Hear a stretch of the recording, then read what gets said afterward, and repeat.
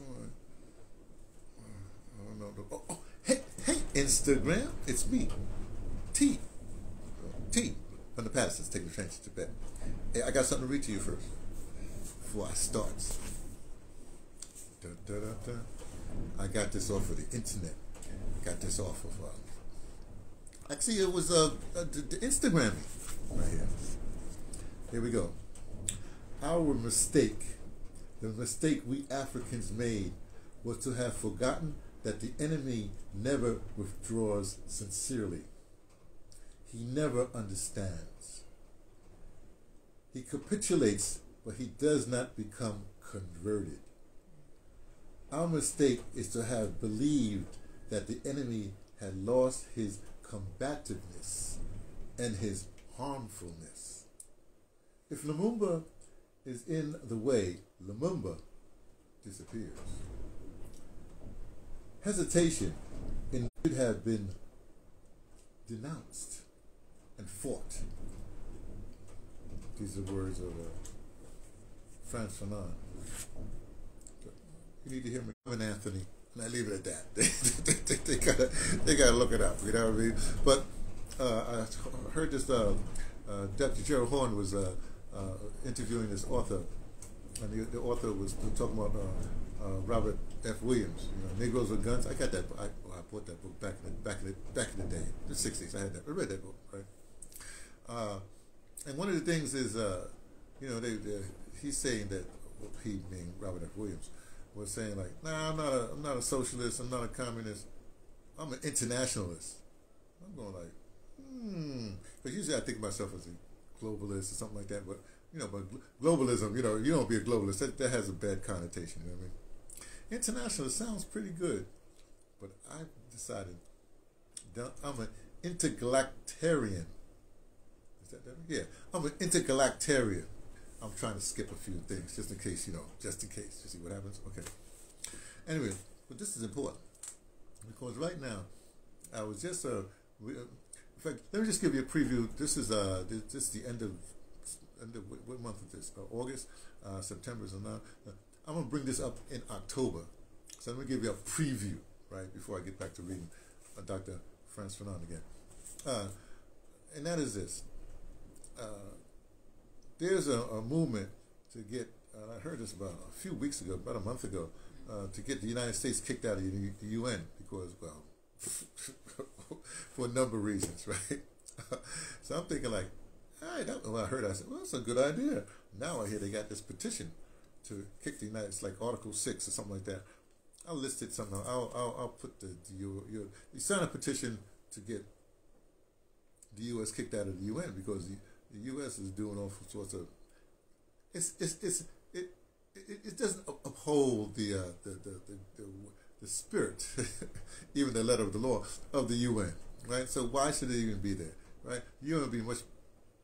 My point is, something's going to be happening. So I just want to alert you that this is going to be a short one. Why? Because like I said, this is going to be. I'll in October I'll go more into details about this stuff. Right now, just to show you that I'll just bring that up, right? Because let's see, part of the things. Just a second, I gotta sneeze. Pardon me. But part of it, you know, like for instance, I'm into reparations. Well, lineage reparations. Let me be more specific. Right? Get that on Tuesday. We'll talk more about, or maybe even tomorrow. Rather, yeah, maybe tomorrow or Friday. What day is today? Wednesday. No, probably Friday. A little bit more than that.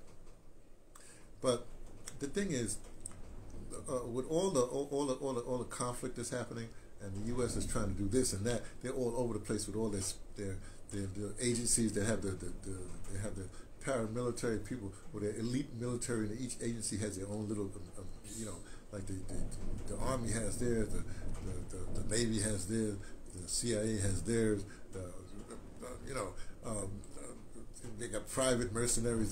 They're all they got a bunch of people running around doing all kinds of stuff all over the planet, right? You know, people are doing stuff with Venezuela. They're doing it's a mess, but it's always the U.S. But when you say the U.S., you have to think about it's the corporations that use the U.S. to do what they need to do. Let's put it that way. Okay, so we got to fight against, not fight against it. I don't fight against nothing. I don't think we should fight, because when you fight, the automatically connotes. Is that a word, connotes? Oh, the brother used a word that he didn't even know if it's a word or not. That automatically says that you're reacting against something. So I don't be fighting. I just be doing. You just do your thing, and let people react to you. And when they try to react to you, you're already in the dust. You see what I'm saying? So do what you need to do. In fact, this Article 6 of the UN trying to get the change.org is the thing, trying to get the U.S. kicked out. Think of it like this. Okay, let me. Can I speak to some Americans, some Black Americans, some American Africans, or African Americans, or colored people, or Negroes, or whatever, Black people, whatever we used to be, right? One of the great joys I had this year, was it earlier this year? I think it was this year. It was last year a little bit. Was that Errol Maitland, my comrade in arms. Errol Maitland was coming through South Africa. I met him in Cape Town. We had a few hours, but just I think it was just so. When you're hanging out with a real comrade, you know what I mean? And when I say, let me try to explain what a comrade is, right? But in my books. See, I grew up I was a part of the 60s movements, you know what I mean? The Black Arts movement, the Black Power, Black Power movement, right? And we would have meetings, right? And so, say for instance, meetings, we would have sessions. Let's call them sessions, right? So you start at 6 o'clock at night discussing a point. Man, be 6 o'clock in the morning, you still would be And the thing is, you wouldn't leave. You gotta prove your point, right? So what really happened is that, no, back then there wasn't a lot of. It was just like smoking cigarettes, basically. Smoke-filled rooms, cigarette smoke-filled rooms, right? But you had your point of view, and you would hammer this stuff out. People wouldn't get all miffed and all. Oh, you hurt my feelings. No, you gotta do your point. It's like the dozens for real. You know what I mean? And so what happens is when you end it, you ended and you was on an accord, right, to do what you need to do. But you would, just because you battled with this person all night long, you wasn't like enemies and stuff. You were still comrades, because you was the same purpose, to get rid of the yoke of racism, what we can call white supremacy, to get rid of to beat up on the man. I don't know whatever you want to say, right? So with Errol, it was just so wonderful, because we were talking about stuff. In fact, we was at the 48 bar, and we were intensely going at it, right? And this other brother, I think he was from Angola. He came over. He said, "Oh, brothers, I didn't want to disturb you, but I was just. I'm gonna put words in it. I was intrigued that you brothers would be going out, but you seem to be friends." I think he just didn't understand. Black people, most people do not understand black people, Americans, whatever it is. You just don't understand, right? So anyway, but it was such a joy just to be around one of my own, a true comrade, a true fighter, a true trench guy. In fact, if you're ever in a situation, the question you ask when you would meet these people, there's a military term, comes from World War I, right? Who would you want to be in a trench with? Who would you want to be stuck in a trench with? Trenches like when they're in the battles, people get shot and all that stuff. Well, who would you want to have your back in a trench? That's who you want. You see what I'm saying? Okay. One of the things that Errol was with this group, of course, we're all older, but Errol's, Errol, he hangs out with more whatever people. You know what I mean? I'm constantly with the downtrodden. I ain't got no whatever, right? But one of the people in the group was the daughter of William Patterson. William Patterson. Look, the cat that along with Paul Robeson brought the whole "we charge genocide" to the UN, but so his daughter was there. See, so I mean, I better, but I didn't interview or nothing like that. Maybe I go into the States, maybe I'll interview. Well, who knows?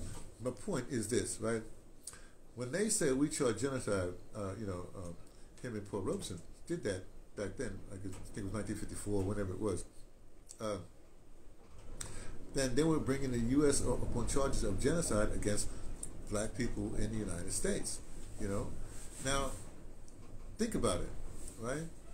Now then, all of a sudden, years later, people say, "Well, we should have reparations go to the United States." No, you don't go to UN for reparations. We charge genocide because it's against certain conventions of the UN. You see, so I'm just saying.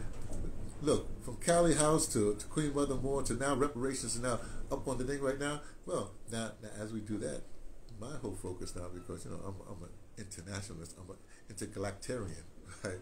I said, oh, now they're working on that. Fine, I'll do a little bit of work on y'all working on that. Let's go back to the Superman of last century.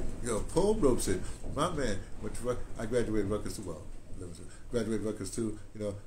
I lived on the same street that Paul Robeson lived on, Lee Avenue, right? I owned a house in the same place in Somerville, New Jersey, where he went to high school at. So I've been following Paul Robeson's trail. I mean, he's all in my being. So I have an obligation, right? I got to continue the work that Paul Robeson and Brother Patterson did. Which is that go back to UN. We charge genocide, but what we're going to do is, rather than saying we charge genocide like that, what we're going to do is get the U.S. kicked out of the UN. That way the UN can go on to the genocide, to deal with the genocide. You see what I'm saying? And with them not there, you know what I mean? We can bring, because what's happening is the corporations, everybody's using the U.S. and their whatever to continue the systemic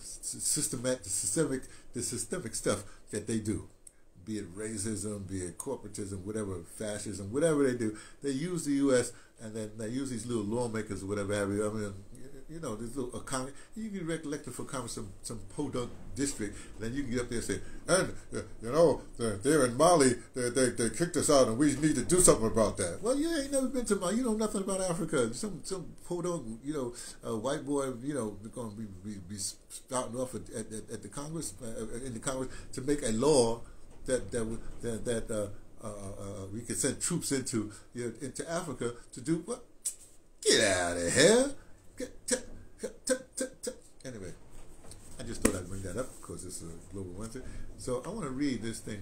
I might do a little interpretation here. One more time. Dr. Frank Sloan wrote way back when. Ready? Goes like this. Our mistake, and it is a mistake, the mistake we Africans made, I'm talking about Africans worldwide, was to have forgotten. We've forgotten that the enemy of Africans, I'm defining Africans as people who have humanity. To be on the continent of Africa, you have to have humanity. If you don't have your humanity, go someplace else. It's as simple as that, right? We forgot, we've forgotten that the enemy was never withdraw sincerely. White men speak with forked tongue. They say so, right? He never understands. He's not going to, well, maybe he do understand. Be like that S person, you know what I mean? Oh, I know what you're saying, but I'm ignoring what you're saying because I got my own agenda, right? He capitulates. Oh, you're right, okay. You caught me with my drawers down. Oh, I understand, whatever.